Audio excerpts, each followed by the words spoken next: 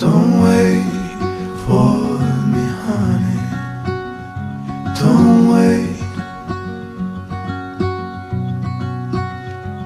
'cause I'm always heading your way. And I know exactly what I'm looking for.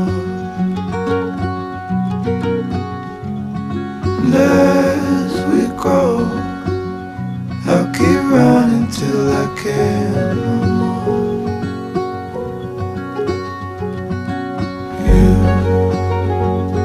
You'll always be the one I want at midnight.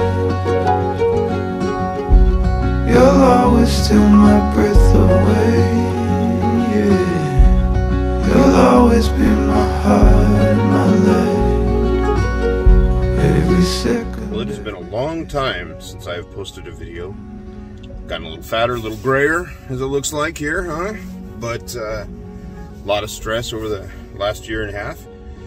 But I'm coming to you, and I am filming this because I have had the opportunity to come up to the northernmost town in America, and it is called Barrow, Alaska, also known as Utqiagvik, Alaska, and I'm bringing you guys with me here. So tomorrow I'm actually going to be going to Point Lay, which is another little village in Alaska, and I'll try to include some footage there if they let me. So let's go take a look. As you can see, there's not a whole lot to the town. All of the houses, if you notice, all of the houses sit on stilts or pilings, you know, and this is because this is permafrost up here. And I'll explain that in a later video. So I'm in the local store here. It's called something like Stwakpak or Stwakpak, but try not to bring too much attention to myself because I'm not used to doing this. But I thought I'd bring you around, show you some of the prices here, and just take a look.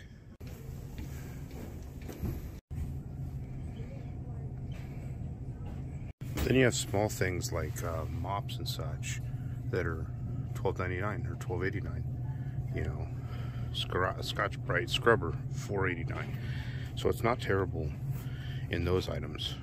So I'm back in the truck here, and I wasn't able to film a whole lot inside of the store because there's a lot of people in there and everybody's kind of looking at me, and I just was a little bit uncomfortable. So it is what it is. I'm gonna take you up into the room here where we're staying, and I'm going to show you the hotel here in just a second, but I'm going to take you up into the room and then show you what I purchased, how much it cost, and, you know, the amount of items for the price I paid, and I'll tell you what each item costs. So check it out. As you can see, I am in the hotel now, and we're going to get you a look here. I went and picked up Mexican food from the furthest north Mexican food establishment called Cruises in Barrow, Alaska, and we're gonna see what it tastes like. But just to give you an idea of what I got, check this out. All right, so nothing fancy. Mexican Coke, because you have to, and a little bit of rice, a little bit of beans, and 3 tacos with red onions, not or purple onions, whatever you call these. Not exactly what I would expect, but it's okay. I'm not sure what this is. Oh, old cilantro. But anyway, so rice over here, rice, beans, 3 taquitos. How much with a Coke? 34 bucks. Gadzooks. But you know what? It's all right.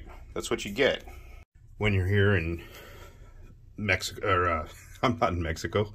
I'm having a bit of a taste of Mexico in the village of Barrow, or Utqiagvik, as they're calling it now. And it's hard to see out here beyond those buildings. That's actually the Arctic Ocean, and it's all frozen over And you really can't see it on the camera, but the way that the ice crushes up against itself, it's almost like, it looks almost like a glacier. It just kind of crushes and then freezes and crushes up again. And so you've got these huge chunks of ice that kind of just stick out that are all frozen together. I'm not sure that I'm going to be able to get out there to you because it's kind of a nasty day, but we're going to try. So hopefully, fingers crossed, we'll get to do that. But right now I'm going to eat, and then after I eat, I'm going to show you guys what I got at the store and how that came out. What was a split second for you guys was about 20 minutes for me. Man, my eyes, I don't know what's going on. I'm tired, I guess. But finished those tacos, finished the beans and the rice, and they were actually really good. You know, those who know me, which are not very many people on here, but those who know me know that I absolutely love Mexican food. I grew up on it, lived in Mexico. My wife and I speak Spanish every day at home. My wife is from Mexico, and we eat a lot of Mexican food. And those tacos were filling. They were good. The salsa, not what I was expecting, but also really good. I still got a burn in my mouth, which is nice. I like hot salsa. And anyway, so it's good.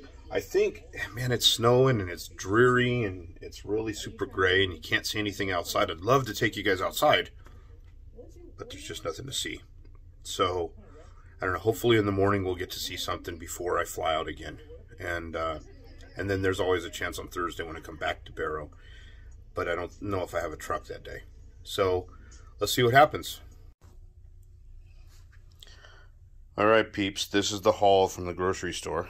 We got a bag of Lay's potato chips, which I'll tell you right now, these were on sale, and they were actually on sale for a fairly great price up here, because a bag of these chips, well, I'll talk to you about it in a second. Got a 12-pack of Pepsi, got a dozen eggs to cook out in the bush tomorrow when we're out there, 2 cans of soup for either lunch or dinner, probably dinner tomorrow, 2 things of Serranos to eat. I got 2 Aquafinas, 2 sandwiches, 2 roast beef sandwiches for lunch tomorrow. The eggs are for breakfast on Thursday, and ibuprofen in case a brother gets a headache. So all of this was $81.53 right there. So let's take a look at how much all this cost. The Serranos were $4.69 each. Progresso soup, $8.09. Progresso soup, $7.89. The roast beef sandwiches were $9 and $8 respectively. Aquafina drinking water, $5.79 each. Large eggs, $3.99. The Lay's barbecue chips, $5.99. And the ibuprofen was $5.49. So I said the Lay's chips were actually a really good price, and the reason is because most chips over there are $10 or $10.79 a piece. And so a certain few bags of chips, the Lay's original Lay's barbecue, those were all $5.99 today. So I went ahead and picked up a bag. I don't usually buy chips, but because I'm going out to a village tomorrow that doesn't have any stores, any restaurants. I mean, there's probably a little tiny store there, but definitely not enough to eat. Apparently, they told me to bring food once I got to Barrow. So, so we are going to take those and eat those on those days, and you know, it just kind of is what it is, right? But it's fine. I don't mind. We're gonna have a good time. And anyway, so here, let me show you my room. So, as you can see, there's the bed I was just on. So it looks like I've got 2 full beds in this room. It's a tiny little room, but it's got some nice little artwork over the beds here. This one's a great little pic. Check this out. These 2 sitting happy on top of a porch. It's fantastic. But anyhow, so The rest of the room, there's obviously the entrance door and a closet to the left. We got a little desk here where I sat and ate, and that's where I'm going to study tonight. Dresser, television, which I'm really not going to use. And over here, we've got the restroom, which, you know, it's a standard restroom. Don't need to show you everything, especially not myself in the mirror. So, anyhow, we'll catch you again. Hey, well, we are now in Point Lay, Alaska. So Point Lay is up on the western coast of the Arctic Ocean. As Alaska, you know, if we're drawing towards you, here's the tip where Barrow is. Alaska comes around, then you've got the peninsula out here, and then lower, obviously, is your Aleutian Islands. So if Barrow is up here at the very tip, we're over right about here. And this is a little town. This town has about 227 people here. I had the privilege of coming out here for work for my day job. And in this area, as I said, we are on the Arctic Ocean. We've got some kids coming by here that you're going to see. Must be out just playing around. But we are on the Arctic Ocean, and here in a little bit I'm going to take you over to see all that. But well, I think I'm going to take a walk around the streets as well. So come with me on that, and we will see what we can see. Well, as you can see, I made it into a truck. I was on my way out to go walking and ran into a local gal. Had a bit of a chat with her, but gosh, it's cold out here. I don't see. Oh, yeah, it's 9 below. So -9 for some of you. And we were out there talking for probably 10 minutes, and my ears and my nose hurt. And so I just jumped back in the truck, and we're going to take a ride and go see what we can see here. So buckle your seatbelts. I can't see very well on my screen, so I'm hoping that you can see what I see. But off in the distance there is the old Point Lay, and that's where they started the development. And then this icy piece in between us and them is, I'm not sure if it's a really large lake or if it's just a portion of the bay, because I don't see any broken up ice. But further off in the distance this direction, you know, there's the Arctic Ocean out there. And now, you know, this side is where Point Lay is currently sitting. And you see that green house on the end right there? That green house, I'm staying in a place that's just across the street from it. So the lady I was speaking with told me how behind that greenhouse, which, as I started to say earlier, that I think I cut off, was that basically I'm staying in a place that's just across the street and one house up from there. And there was a polar bear last week behind that house that was coming and starting to stalk the dogs. And so they had to kill it in order to keep the people here safe, because this is polar bear region. And I was hoping to see a polar bear, but I don't think I'm going to get to. Though it would be very cool. So let's continue around the town. I'm not sure how visible it is, but off in the distance beyond those houses, you see the crunched up, what looks kind of like mountains or hills. Again, that's just the snow, the ice of the Arctic Sea getting crushed up as waves still come in, even though there's ice, and it lifts up the ice, sets it down. Then the next set will come in, lift ice up, and set it on top of the chunk in front of it, and it just builds up these big ice chunks.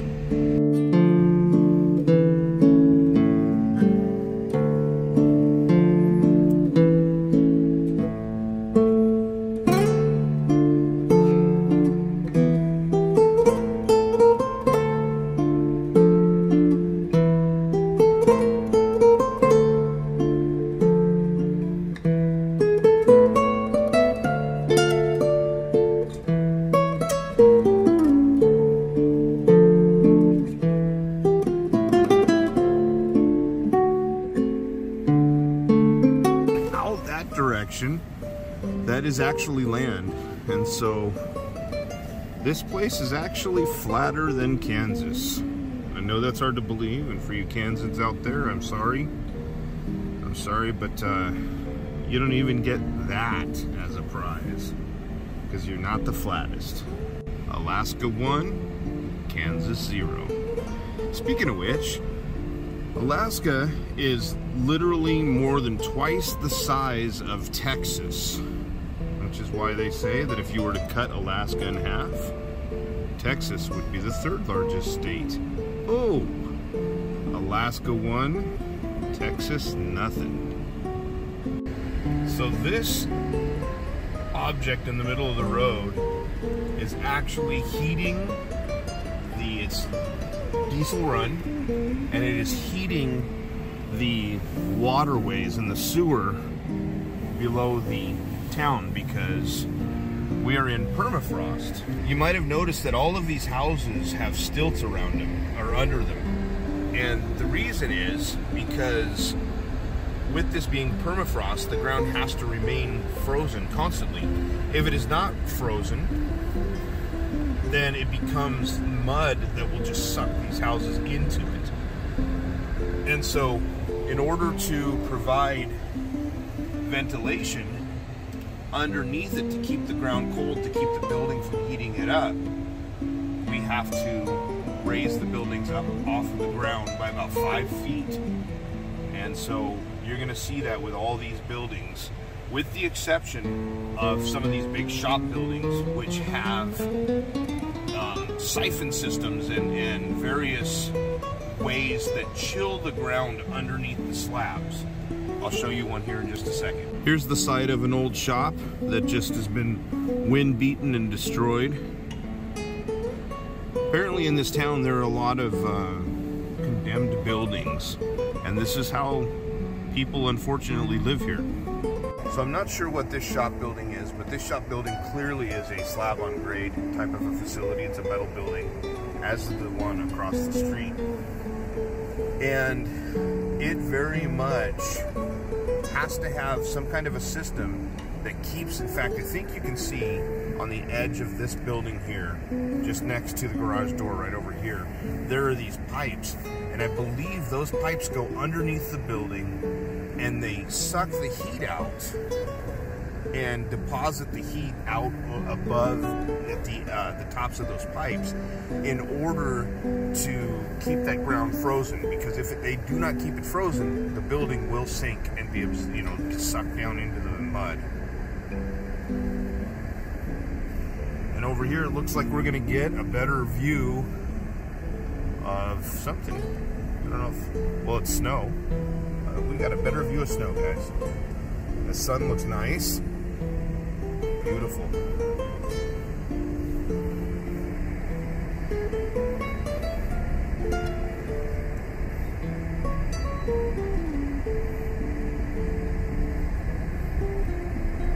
little bit of a bumpy road, my apologies.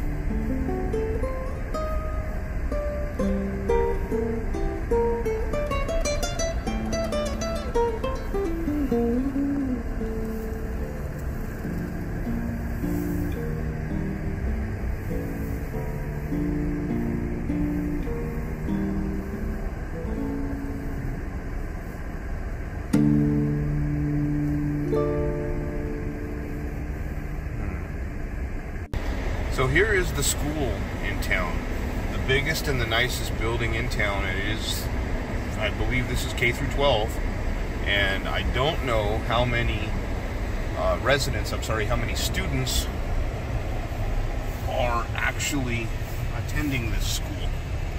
But, as you can see, it is a pretty nice building. So Point Lay and all of the North Slope up here, they get about 9 months of snow. I was talking with a gal in Barrow today, and she said that it'll be melted by about June, and then it starts flying again in September. So they have 3 months of summer, or 3 months of let's say 1 month of spring, 1 month of summer, 1 month of fall, and then it's back to winter for them. And as you can see here, look at this. This is an unkempt building, and apparently people still live in there because it's free rent, even though it's condemned and nobody's supposed to be living there. But they don't have to pay rent, and there's really no one out here to enforce them from and keep them out, so it just kind of is what it is. So here's a site. These are all caribou antlers up there on top of that Connex, and a lot of caribou run through here. I actually got to see a caribou the other day from the plane as we were pulling into Barrow, but I've not seen any wildlife in person since arriving to the North Slope. This is the backside of the building I'm staying in, and you can see those Connexes that we... Well, that concludes our drive around Point Lay, which it's kind of a cool little town. I don't think that I could live in a place this small, but I don't know if you guys were able to see it, but there are a lot of kids outside playing, even though that it's 9 below zero here. And, you know, it's a place without a lot of crime. You know, that's the benefit of living in a small place like this, is kids can just walk around and do whatever. The biggest threat here is wildlife more than people, which is pretty much not the case most places you go. So we'll see what else we can see. Let's take a look.